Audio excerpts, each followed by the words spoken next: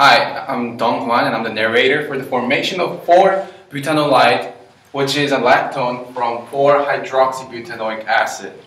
Hydroxy acids, which are compounds that contain both the hydroxyl and carboxylic groups, form cyclic esters here that goes through intermolecular esterification here and eventually forms a lactone at the end. It forms spontaneously if it forms a 5 or 6 membered ring, and for the naming purpose we replace the OIC of the carboxylic acid with an OLI for the lactone, and we specify the number of the oxygen as it was in the hydroxy acid. I'm Joanne Kim, and I'm the black hydroxyl group on the carbonyl carbon. I'm Doan, and I'm the blue oxygen on the carbonyl group. I'm Anna Jacinto, and I'm the hydroxy group on carbon number 4.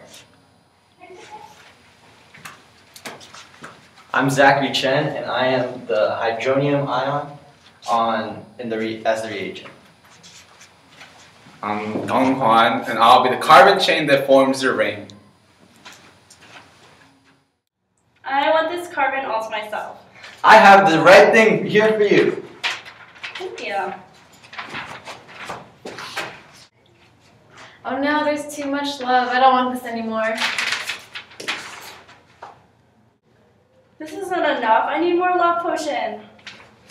Actually, I'm into the black hydroxyl, so... Yay, I have him all to myself.